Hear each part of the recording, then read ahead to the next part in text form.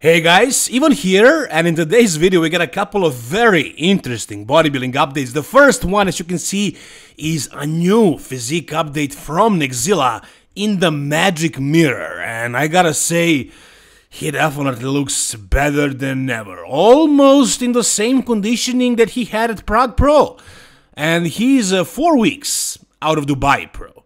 So he's definitely gonna get a lot sharper, and the one thing I'm noticing the most here is that his shape is improved, for sure. He is not the most aesthetic guy. I mean, he will never be, no matter what he does. He will never have the figure, the silhouette like somebody like Behrouz or something like that. No.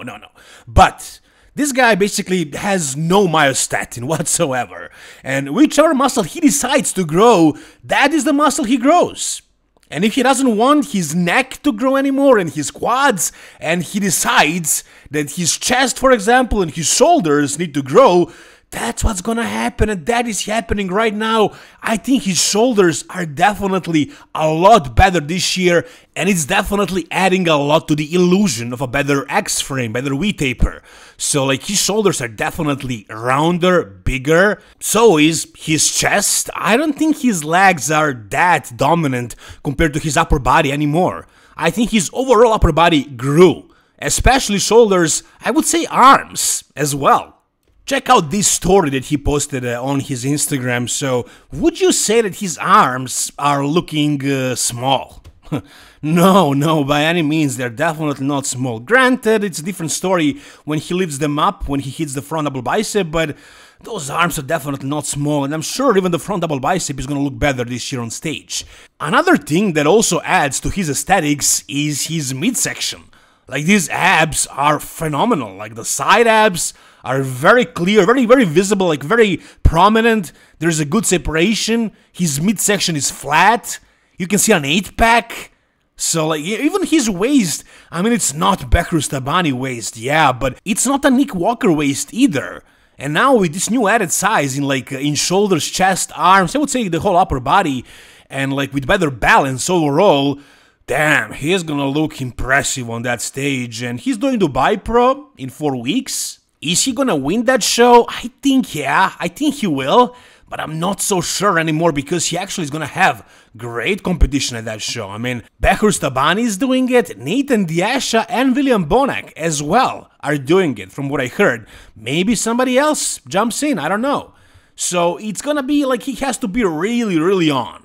Really conditioned and improved, and he also needs to have some luck because he's going against some top guys and it's not going to be easy to beat them. I mean, he already beat Nathan Diasha, he missed Behrouz last year by one show. Behrouz did Romania, and 1 week later Rubil did Prague Pro, and William Bonac is coming and he's looking good, but in my eyes, in my opinion, from what I saw so far, I do have Neckzilla as the favorite at that show. Personally, I feel like he's in a different league. I feel like he is a top 5 bodybuilder in the world. I don't want to say Olympian because he didn't qualify yet, but that's what I think. I think he will qualify for the Mr. Olympia, and I think he can be top 5, top 6 over there. The other guys are more like top 10 material. Again, it's really difficult to say before we see these guys on stage, but even last year at his pro debut, he compared extremely well against the top guys, against Samson even. And he beat Nathan Diasha, even last year. I think he improved significantly in the meantime. And I mean, he was beating Samson in some poses, I would say. Like this one, for example.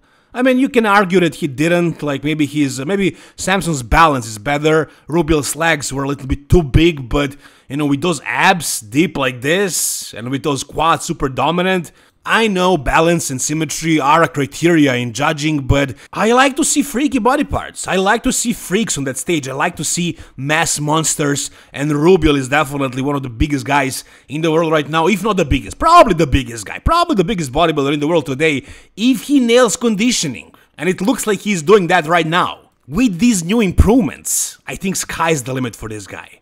He's not perfect, nobody's perfect, but he is freaking phenomenal. He is freaking impressive. He is crazy looking right now. Look at this guy. This is insane. This is basically, I don't want to say new Ronnie Coleman, because Ronnie, especially in his early days, he had basically perfect shape and symmetry. This guy doesn't have that, but as far as size, He is definitely there. He is definitely there, and I'm guessing his legs are even bigger than Ronnie's. Or at least as big, and his upper body is starting to match. So yeah, it's gonna be hard to deny this guy. I have him placing high and doing crazy things this year. We'll see in 4 weeks from now. Like I said, he's going to be facing Behrouz, and this is his most recent physique update. He's also 4 weeks out, and at this point, he's like 277, something like that, almost 280. Guys, this guy is freaking big as well. I mean, he's a little bit on the taller side, but not exactly super tall. So 280 at this conditioning, that's big. That's a lot of muscle. Now, is Behrouz really Rubiel's biggest competition, or is it William Bonac, because Bonac just beat Behrouz? I don't know, because I felt like Behrouz was winning against Bonac, but I don't know. These guys are very close, both of them. Is Behrouz going to be able to beat Rubiel? However, I mean, his strengths are Rubiel's weaknesses. He has shape and conditioning. Rubiel doesn't have the best shape. Maybe he can match Behrouz's conditioning, probably not. I don't think he can get that shredded. Maybe he can get that lean, but I don't think he has the kind of detail that Behrouz has. But like I said before, if Rubiel is truly on, I think he can't lose. I don't think he can lose this show.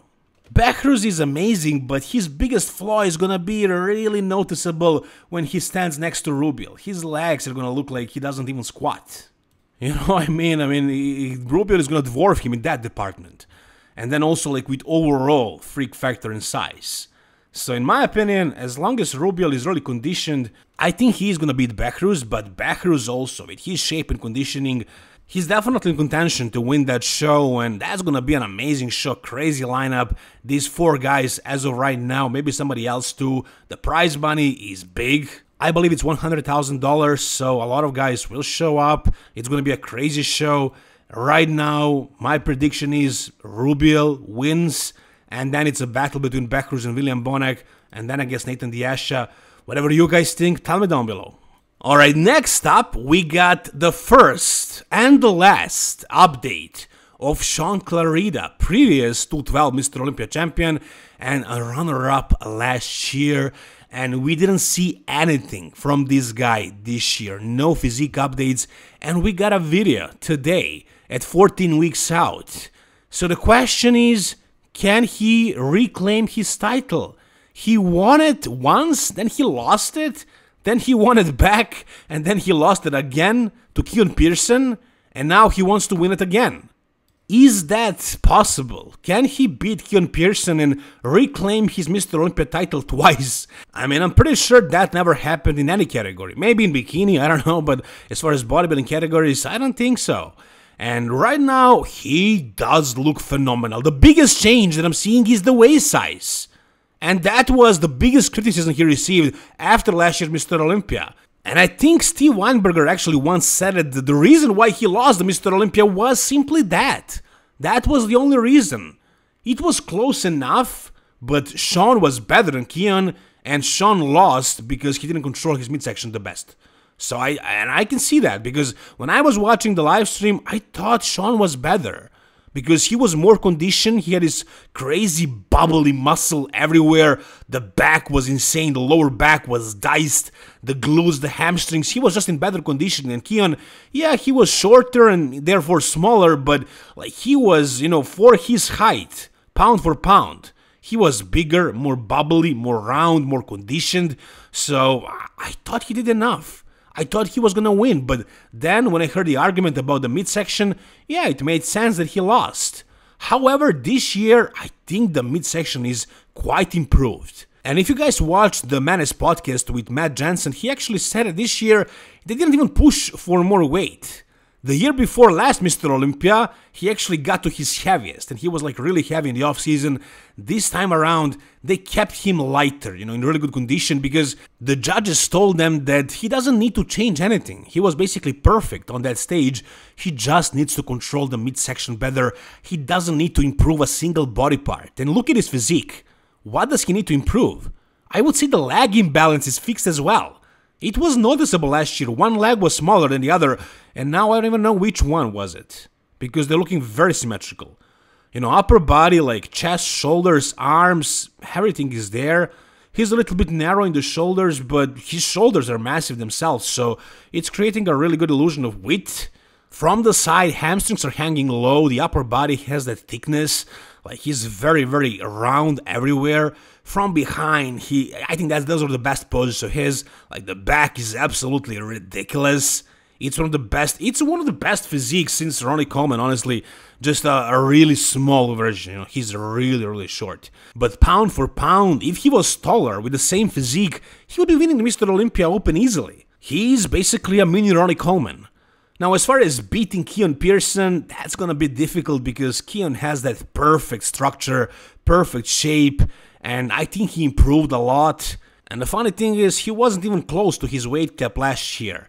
And I think this year he also won't be, but he's gonna be heavier.